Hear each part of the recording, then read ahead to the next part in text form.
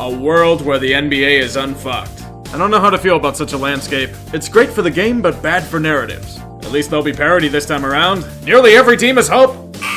Except for you, you're still building out of being fucked. You have permission to watch old-ass Vince Carter for the 10 minutes he plays a game. You signed Jaylen Brown to that? I thought you were supposed to fleece Billy King, not become him! Although I like the Kemba Walker signing, there's one problem. Who's gonna replace Al Horford? That toad who concusses himself on the roof of a bathroom? The age of the Russian is officially over. The new era will begin with the duo of a snake and an eternal shoulder chip. They've got some nice youth that the risk ends up backfiring at least. It's interesting to see the Nets potentially not fucked. You lowballed the best player your organization ever had and replaced him with Terry Rozier. No contest on this fucking. They're interesting.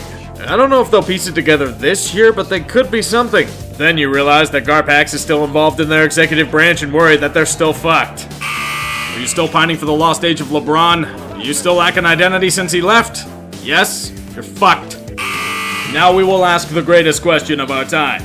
Can you win in the NBA with mostly European players? Getting an elite talent like Luka Doncic helps. Freeing Porzingis from the clutches of hell is another. They even got Boban! Boban! That's gotta count for something, right? Nikola Jokic is the great everyman that the NBA needs. A man who proves that anybody can make it in the league. If you're over 7 feet tall. All you can hope for is that last year wasn't a fluke and can get past the second round without an impressive flameout. I know you can do this, Jokic, I believe in ya. Do you like the hamster wheel Pistons? If we're lucky, you can make the playoffs and potentially extend that postseason loss streak to 18 games. Even D-Rose doesn't deserve that shit, man, come on. Oh no, the Warriors have lost most of their magic and are scrambling to fix it. We are so saddened by this state of affairs. They're mortal now, which means no one is going to have any sympathy if they fall apart. Good.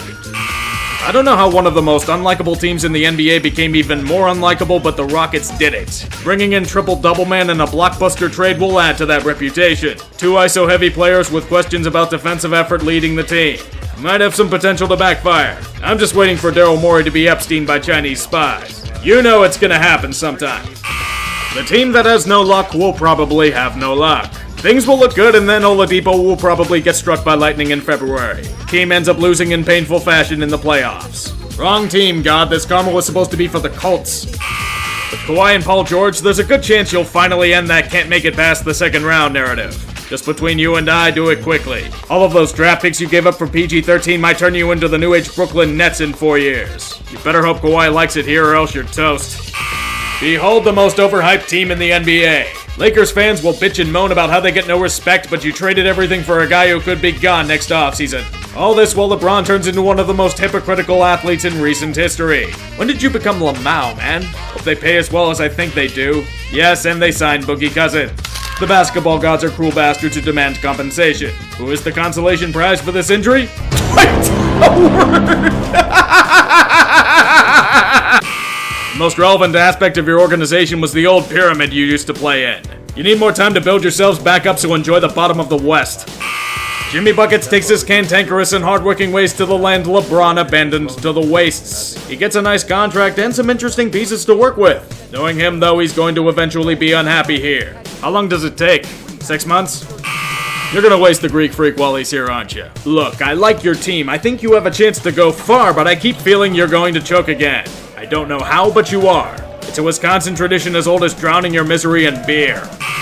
Remember when people thought this team had promise? I think we all fucked up there. They threw money at Andrew Wiggins only for him to stall out and become a cap anchor. Can you guys please do something besides underachieve this year? Look at all this youth you've brought onto the team. We can only hope you don't waste it like you did the unibrow. Even then, Zion might be getting a head start in breaking the fan spirit with his knee starting the Greg Oden simulation. Please don't die. Let's put it this way. When you promise your fans Katie and Kyrie, you don't come back from the store with Julius Randle. You're even worse than fucked. You're as toxic and irrelevant as James Dolan's band. There is nothing but failure for Miles. They can't trade away CP3 because his contract is so awful. You're fucked until those draft picks from the Clippers come of age. See you in 5 to 10 years. You're somehow not dead. Interesting. This'll be good if you sneak in the playoffs and get your asses kicked again. And maybe Markelle Fultz's shoulder won't die on us this time. The process is so far gone that this doesn't even feel like the same team. Despite being a strong group, why did they throw that much money for an aging Al Horford? All that money might have been able to buy Ben Simmons a jump shot. Maybe you'll keep a head coach for longer than a year this time. And maybe your owner won't be a useless asswipe. I apologize, that last one was unrealistic. Damian Lillard deserves a ring. He stayed loyal to Portland and they brought in the talented yet enigmatic Hassan Whiteside to replace Nurkic for the season. We can only hope there's a different ending this time around. Jazz has grown a bit outdated for Damian's tastes.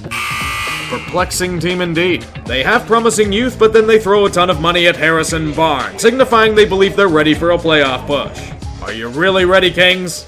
Really? Spurs, you're in hell. You're not great, you're not terrible, you're on the debilitating spin cycle of mediocrity. I bet you'll make the playoffs only to be smacked around, or not care about the clock and just miss them entirely. Thank God you won that championship. Even with Kawhi gone, I wouldn't have let you hear the end of it if you failed. Despite him leaving, Siakam and Van Vliet should take over nicely. Just don't think it's gonna be enough this time around. You know the rules, the Mormons can't have anything good in the basketball world. Even with the good team, a fan will say some stupid shit to a player and curse the franchise for yet another year. Sorry, Donovan Mitchell.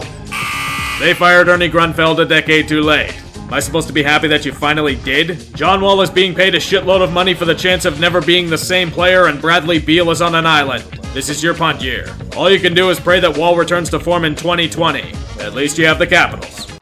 Thus begins an interesting NBA season, but even then, the whole China chaos has me sour on it. You can't have your cake and eat it too, boys. You either allow your players and execs to speak out on issues, or you bow to the almighty will of China. Doing both isn't possible. It's taking away from the game. Stop that, please. Throws it into Leonard. That's it. It's over. The Raptors win. There's a new NBA. Oh, they call a foul. Leonard saying the ball should go in.